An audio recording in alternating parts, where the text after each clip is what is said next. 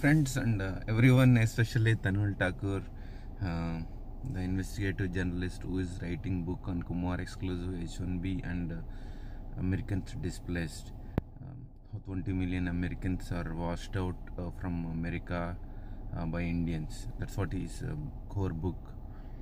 And, sorry for making Telugu videos because non-Telugu speakers and Americans, it's difficult to understand, and definitely I will make all Telugu videos into English. We got an overwhelming response, emails from Singapore, Canada, Gulf also. One brother sent audio message, and yeah, few students are also writing email, like for example a student studied MS mechanical but went to body shop saying we don't file H1B, so move to Hadoop, hacking various technologies, and then they fake their resumes. They supply fake green cards in America. Most 90% of Indian body shops and 90% of recruiters, brothers and sisters from India, supply fake green cards, fake U.S. citizenship cards also. That is really shocking to me. That's what I exposed just now in a video, and that is what. And then finally they have, like for example, you hire a cab but from home to airport, but you don't pay money. What does the cab driver do? That is what happening in America. And I use foul language because there guys, H1B abusers, Indian caste groups are like a terrorist, and what I explained is like how 200k illegal Indians are living, because 1 lakh in Indian digits, that is 100,000 international students come every year from India to USA, and majority of them received fake green cards from Indian recruiters from India and also from Indian body shops in USA. So there are no jobs here, honestly. So they poach American jobs by showing US citizenship fake cards and green card fake green cards. This is Indian parents are not aware. Indian parents are also knowingly or unknowingly part of the crime by pushing their children to USA where no jobs. Just because neighbor son went, they are also pushing their children to US. That is one. And the next one, there are no jobs, so they are poaching it. They are getting fired. They are getting caught. They are going to fake universities because they don't want to go back. So out of 1 lakh 100,000, only 25,000 are H1B's quota is there.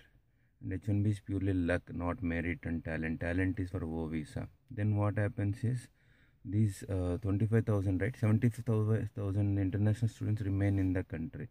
So you can imagine 200k illegal Indians is also very less. And 3 million Indian citizens entered by crossing a border. So these are the numbers. I will expose one by one. Don't worry. Thank you for watching. And this is one, I'm running out of time, and I do have a family life, right? I do have other projects here, and so many issues are there, but in spite of it, I'm taking time whenever I find. That's why mostly I record it from a van, car, whatever on the street. But Americans looking at the content, Indians looking at my car color, skin color, the language I use, skills. So this is, you need blood and guts in the body to expose crime, man. That's it. Thank you very much. This is just summary of the Telugu videos what I made. Thank you. Also, one most important point here is, all my subscribers, they send huge information about these fake universities, fake scams and all. And also I've received voicemails from the Gulf and others, I mean, appreciating my work. One is appreciating my work, second receiving filthy comments, third I'm receiving a lot of information. Otherwise, how do I make these many videos, right? So my subscribers are my strength, and I'll watch a couple of videos. Telugu channels I stopped watching from 2015 April, but Telugu or Indian media news, I mean. But I start watching because the subscribers sent many links, attorneys, Indian attorneys links, and they go asking, still she wants to stay in U.S.C, doesn't want to go back, even if it's February 5th. those things. What I want to communicate is Indian media and people participating in Indian media also have a body shops. They are doing crime, I mean, many majority of them. They are afraid to tell the kind of punishment these students receive. Definitely the students who are the brokers, they will receive severe punishment, because if they don't, I will request America to punish, because anybody has to afraid to do this kind of brokerism. And day one CPT take from one university and work elsewhere, and other end of the years, such students got afraid. And if OPT CPT expire, they have to exit the country. If H1B is not picked up, stop doing illegal things and body shops. These things, I'm support of good students. I'm not supporting illegals. That is the difference between these two. This is a clarification or the message I'm sending out clearly.